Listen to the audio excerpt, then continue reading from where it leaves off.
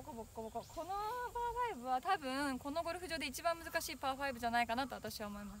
グリーンも難しいので後でそこは紹介します。まずはこれはとにかく左はダメなので右に打ちたいと思います。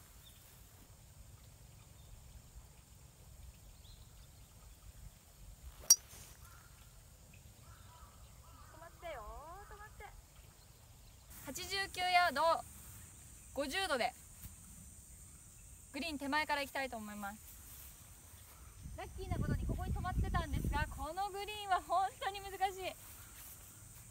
見えます見えます。右がまずあそこもグリーンなんですよ。こうなってる、こういう感じ、はい、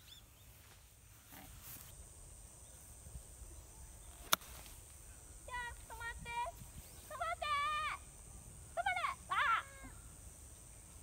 ナイスオンです。このグリーンはなんとうねってます。もうどこに乗っても地獄ですね。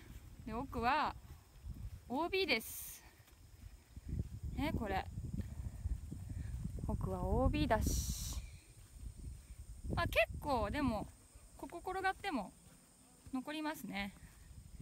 で私のボールはですね探しに行きたいと思います。あ、すごいとこにある。なんだこれってことはこうしかないの。ナイスオン。こう言ってたらね打てるんだけどね。いくよ。わあ出た出た。パターかな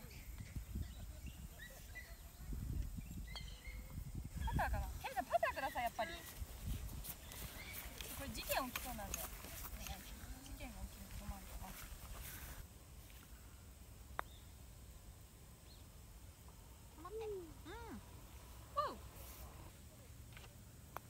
ナイス。さっきと一緒にしないでよ。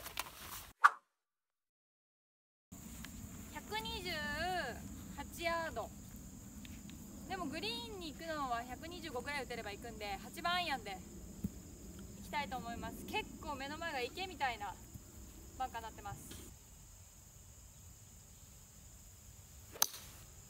あ、ちょっと引っ張っちゃった。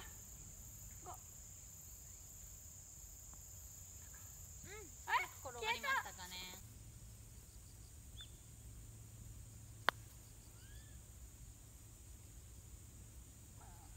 まあこのパーがあると次につながる。あんま切れない。切れる前に入れたい。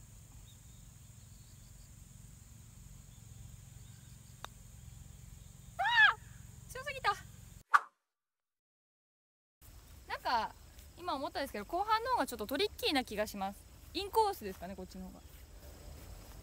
もうティーショットを打つところがほとんどないので刻もうと思います。今日初めてのドライバー使わず、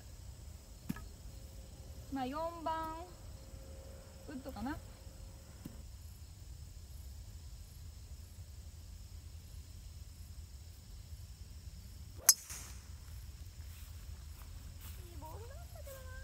なんとラッキーなことにベストポジションに来ちゃいました。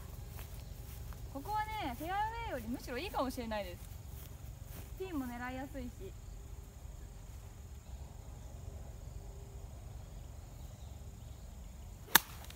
ああ右だ。やめてやめてやめて。止まって止まった。ラフで止まりました。危ない。右に打っちゃった。ラフにラフが深くてボールが見つからない。あった入りました。うわうまく打てた。いや今たまたま超たまたま